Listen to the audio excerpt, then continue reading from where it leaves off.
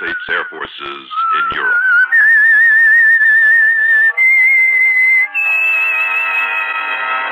I am the Whistler, and I know many things, for I walk by night. I know many strange tales hidden in the hearts of men and women who have stepped into the shadows. Yes, I know the nameless terrors of which they dare not speak.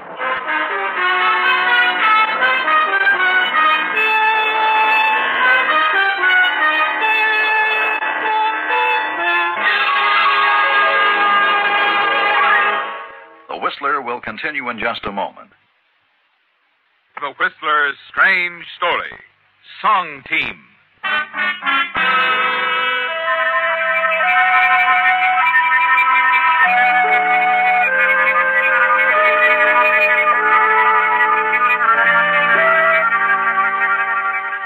Ted Gray had music in his heart.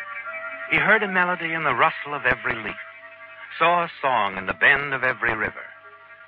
A few years ago, Ted teamed up with lyric writer Al Wilson. And now Ted Gray and Al Wilson formed one of the most successful songwriting combinations in the profession. And as Ted played for the 100th time his latest composition, his mood was one of major harmony, except for one thing, his partner. For months, his dislike for Al Wilson had been growing. And now you almost hate him, don't you, Ted? Because you're almost certain he's captured the love of the only girl you've ever truly cared for, Corinne Mitchell. Yes, Corinne. Once your copyist and part-time secretarial helper. Now the head of her own publicity bureau. That's probably Al now, isn't it, Ted? Oh, hiya, Ted. Sorry I'm late. You're always late. Did you finish the lyrics? Yep, all but a couple of lines. You've been playing around with them for 3 weeks. Well, I know, but you've knocked out a great tune this time, kid. And I want to be sure the lyrics are just as good as the tune. That'll be a novelty. I don't know. You've done all right with me. Look, I know a couple of composers who have done just as well and paid a lot less. You're getting 50% of the royalties. Eddie Regan gets only 20% for the lyrics he writes for Joe Winslow's tunes. All right, then why don't you get Eddie Regan to write your lyrics? He's under contract to Winslow. Oh, is that so? Well, we got a contract, too, 50-50, remember? And it's that or nothing. But any time you want to call the whole thing off, all you have to do is say so. And incidentally, your mentioning our contract reminds me of a change that I want. What kind of change? That clause that if one of us dies, the other gets complete ownership of all our songs. How come you want that change all of a sudden? Neither one of us has any near relatives. Nobody close enough to leave anything to. Hell, well, I expect to have a near relative soon. A very near relative. A wife. Who's the lucky girl? Corinne. Corinne? Yes, Corinne. You're engaged? Well, not yet, but I'm going to ask her as soon as I see her. And you think she'll say yes? Yeah, I think so. Oh, you slay me, Al. What's so funny? I got news for you. Corinne's going to marry me.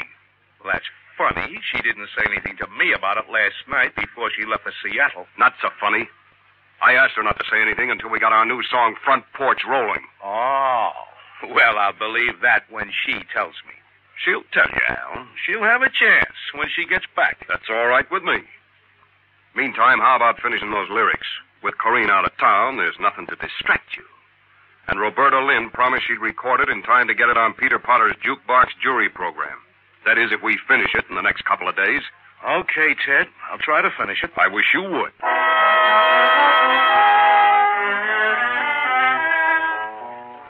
As the door closes behind your partner, you realize for the first time how easy things would be for you if something happened to Al.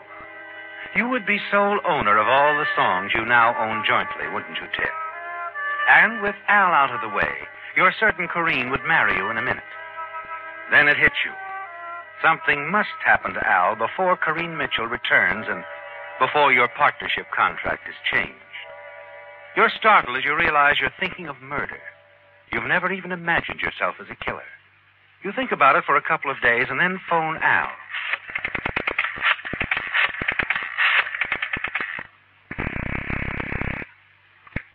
Hello? Al, it's Ted. Oh. How you coming on Front Porch? I think I'll finish it tomorrow. Only need a couple of lines. I'm going to stick here all day if I have to. Won't even answer the phone. That's a good idea. Well, let's see. Tomorrow's Friday. I'll take it out to Lou late tomorrow afternoon. He'll get the lead sheet out Saturday morning. That'll give Roberta 4 days to get it in shape before her recording date. Oh, that's plenty of time. I think I'll have it tomorrow, Ted. Up to it, kid. Phone me when it's finished.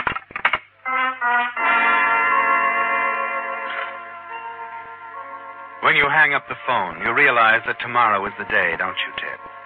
You pace the floor of your apartment most of the night. And by morning, you've worked out a plan you're certain will succeed.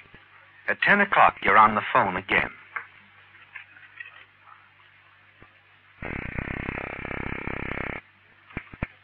Mid-Central Publishing. Hi, Gracie. Ted Gray. Oh, hello, Ted. Is the boss in? Not yet. How about Frankie? No, there's nobody here but me. They're both tied up until after lunch, about 3. 3 it is. You're certain now you can dispose of Al Wilson and get away with it, aren't you, Ted? Everyone believes you're Al's closest friend, and you'll make it look like an attempted robbery. You won't make the mistake most criminals make and prepare a perfect alibi. No, your alibi will actually be imperfect with just enough holes in it to make it seem natural. The simple audacity of your act will be your insurance of success. You'll take care of Al around 3 o'clock. Go straight from his apartment to Mid-Central Publishing, where you'll wait your usual 20 minutes or more for Lou. When news of Al's death breaks, you will be as surprised and shocked as anyone. You finish dressing, eat a leisurely breakfast, and read the paper. Then take step 1 in your plan. You drive over to the drugstore next door to Al's apartment building around lunchtime, 3 hours before you plan to kill him. Hi. Hiya, Mr. Adamson. Oh, hello, Ted. You just missed your partner. Al? I was on my way to Al's. Well, he said he had to work all afternoon on the lyrics to your new number. Oh, then I guess I'll take him to lunch. Give him strength for the job, huh? I'll take this carton of cigarettes, too, Mr. Adamson. Check.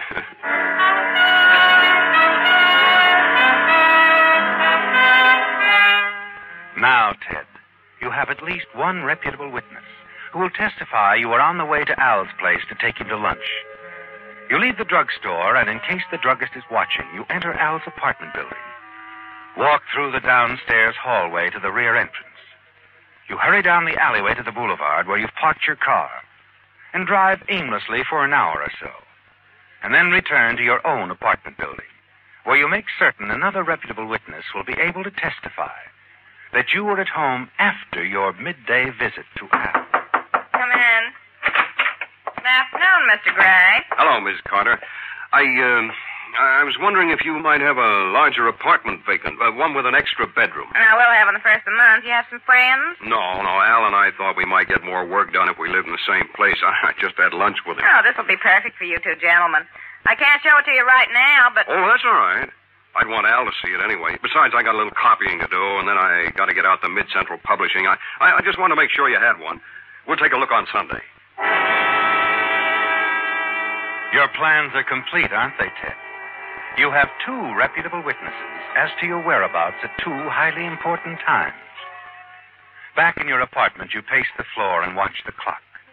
Finally, the minute arrives, and at 10 minutes before 3, you walk down the alleyway in the rear of Al's apartment building and hurry upstairs to the 2nd floor.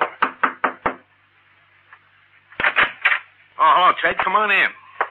How you coming on those lines? I got 'em. Good. Let's hear 'em. Hey, y'all listen to this.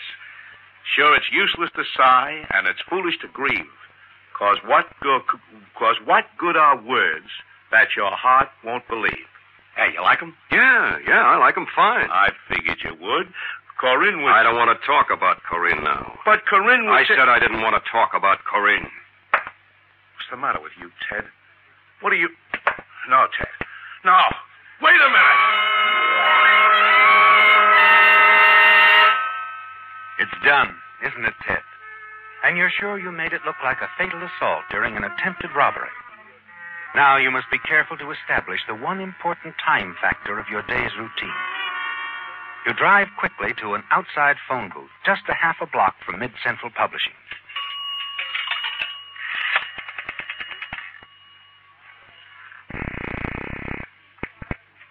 Operator, Police headquarters, please. just a moment.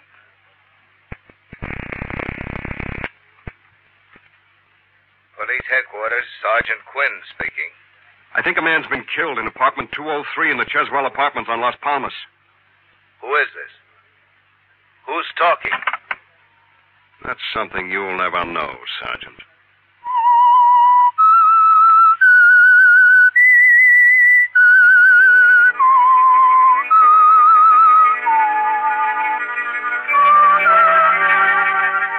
You timed things beautifully, didn't you, Ted? Within a minute after your call to the police, you're at the Mid-Central Publishing offices. You're confident as you stroll into the Mid-Central Publishing lobby, almost on time, for your 3 o'clock appointment. Hello, Angel. The boss here? Always on time, Teddy. No, Lou's not here yet. Oh, that's all right. How about old Texas Frankie? Yeah, he's here. Wait a minute. Ted? Yeah, Yeah, Ted Gray's here. be right out.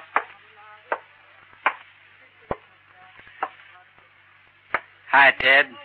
Hiya, boy. What you got? Another moneymaker for Mid-Central. Get out a lead sheet on it right away, will you, Frankie? Sure. You know those 2 lines Al was having so much trouble with? Yep. I put him in myself. I saw him just before lunch, and he was still having trouble, so I knocked him out myself. You? Yeah, me. So, I'll pick up the lead sheets tomorrow, huh? Okay. You want it on the phone, Ted. Hurry. Okay. Why all the excitement? It's the police department. Come on. Okay, take it easy. I haven't robbed any banks. It's about Al. Al? What's the matter with him? Oh, I don't know, but the officer found out you were Al's partner, and he wanted to know if you were here. Maybe he's had an accident. No, not Al. He's too careful. Hello? Yes? Yeah. What? Well, he couldn't be. Murdered.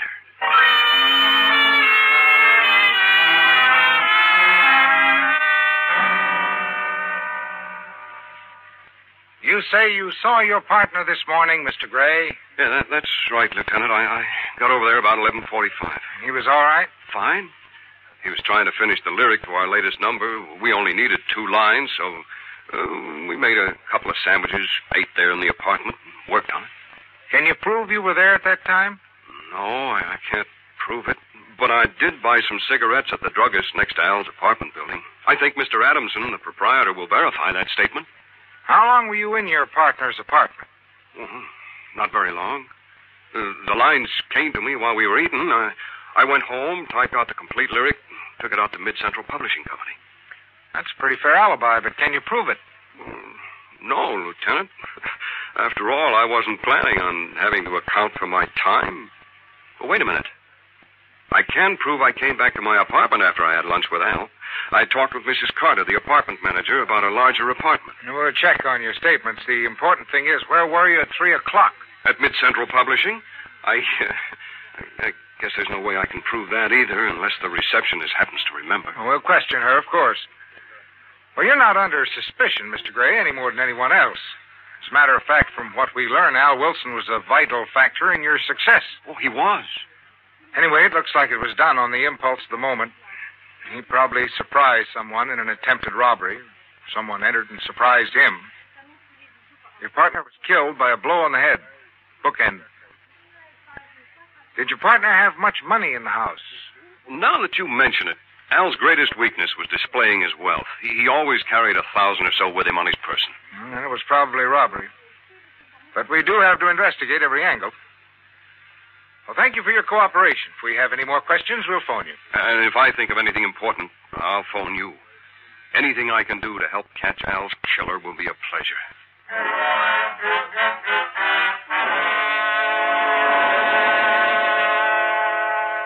You return to your apartment, certain you're beyond the slightest suspicion. Next day, you phone Mid-Central Publishing, learn that the police have double-checked your statements, and smile when you realize that Gracie, the absent-minded little receptionist, has verified your statement that you were at Mid-Central Publishing at the time Al Wilson was killed, just as you thought she would. 2 days later, you receive a shock. You phone Corinne's office, learn she returned from Seattle the morning Al was killed, that she tried to phone you and then left for San Diego the same evening. You get her San Diego address and send her a telegram. Tell her to be sure and be back in time to attend the Jukebox Jury radio program, when Roberta's recording of Front Porch will be presented to the public for the first time. Corinne agrees. And a few days later, you're both sitting in the audience at Peter Potter's Jukebox Jury radio program. You know, Ted, it seems... Well, I don't know. It was only last week that Al... No, don't think about it, honey. Al and I both promised Roberta she could have it the minute we finished it. He wouldn't have had it any other way, believe me. No, I suppose not. Look, Corinne, Al was the closest friend I ever had. We both agreed that if anything ever happened to either of us, the other one would go right ahead.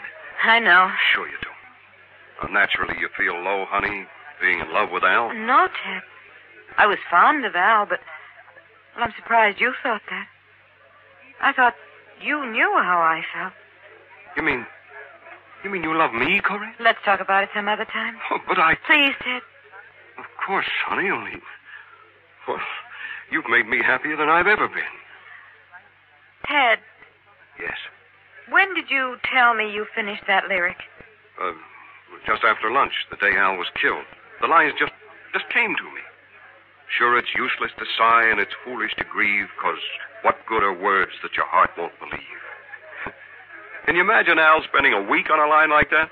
You did this right after you had lunch with him. Yeah, here's the original typewritten copy. Got it back from the publisher a couple of days ago. He sent Roberta a lead sheet a few days ago. Ted, I... Listen to me a minute. We'll talk later, honey. You're all excited now, and so am I. Look, you stay here. Catch things from out front. I'm going backstage and see Roberta for a minute before the show starts. Do you mind? No, Ted, I don't mind. Good. I'll be right back, right after the show's over, okay? Okay. What's so amusing, Ted? Oh, nothing's amusing, honey, only it's just like you said. Okay. After what you told me tonight about the way you felt about me, I'm sure everything's going to be okay from now on out.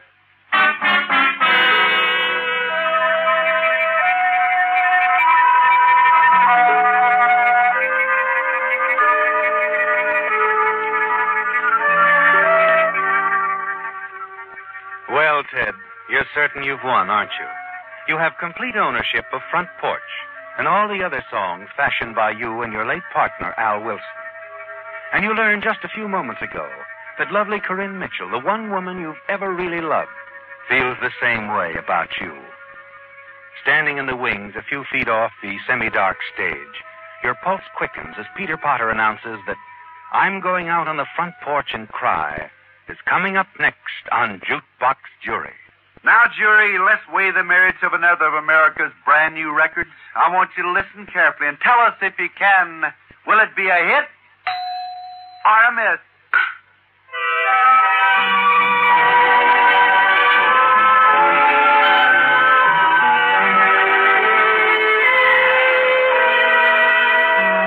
I'm going out on the front porch and cry. My sweetheart just said it's goodbye. No reason he'd tell, just a note of farewell. So I'm going out on the front porch and cry. I'm lonely and blue. There's a pain in my heart, for my love was true and sincere from the start. I don't want to live, but I'm too young to die. So I'm going out on the front porch and cry. I'm going out on the front porch and cry. I'd like to give love one more try. 'Cause things went so wrong that it just said so long. So I'm going out on the front porch and cry. Sure, it's useless to sigh, and it's foolish to grieve. 'Cause what good are words that your heart won't believe. I don't want to live, but I'm too young to die.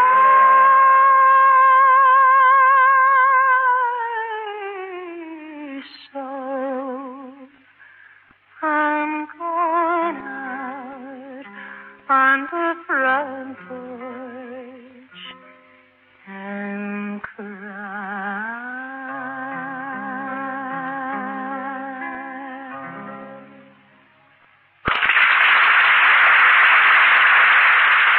Thank you very much. That was the new one, I'm Going Out on the Front Porch and Cry, by Roberta Lynn.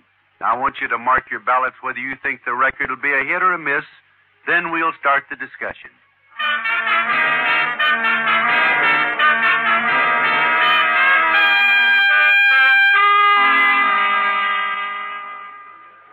Corinne, Yes, Ted.